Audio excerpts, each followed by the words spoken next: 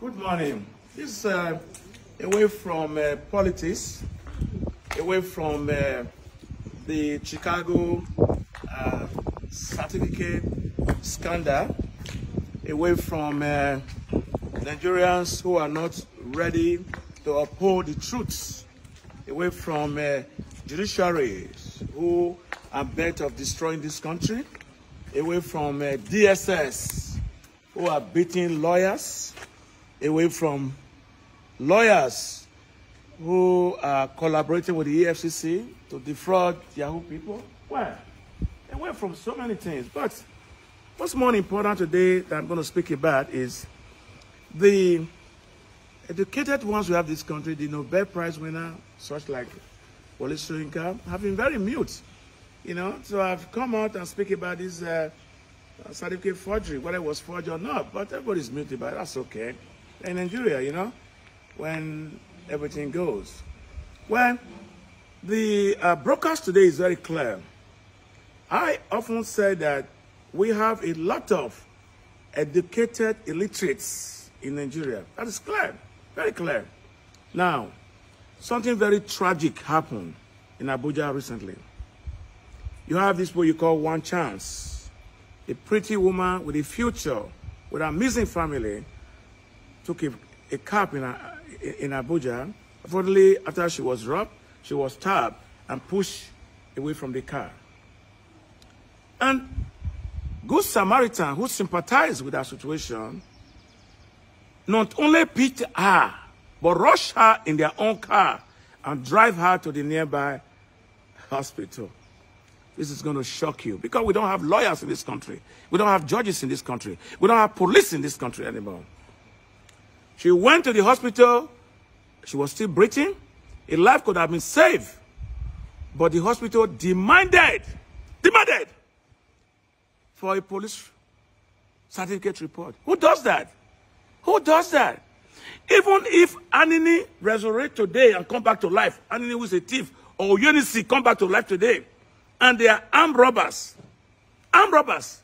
What the law said, even if a judge or a jury witnessed the robbery, the suspect is still presumed innocent until he or she is found guilty in a competent court of law. That's what the law said. That's what the law said. I'm not a lawyer, but that's what they said. So why would any hospital management allow that woman to bleed to death without giving her first aid, without even admitting her to the hospital?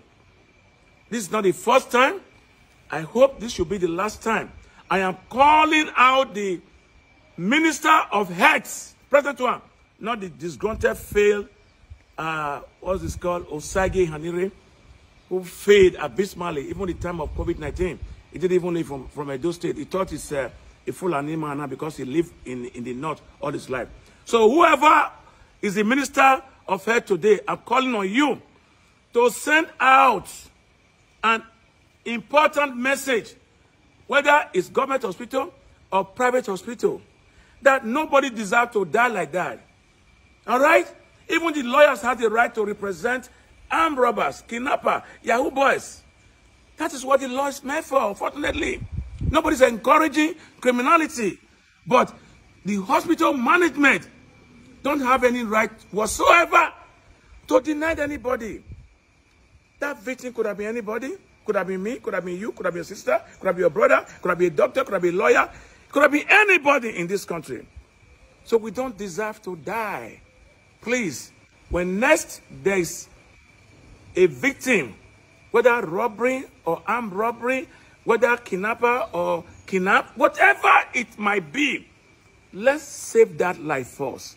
The police can go to the hospital and handcuff the suspect to bed until the suspect recover, take to the court.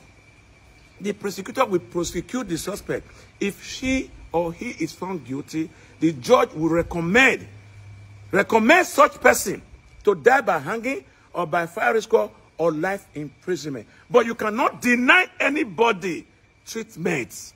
It's inhuman and barbaric. We are a sovereign nation. All right? We are not Banana Republic.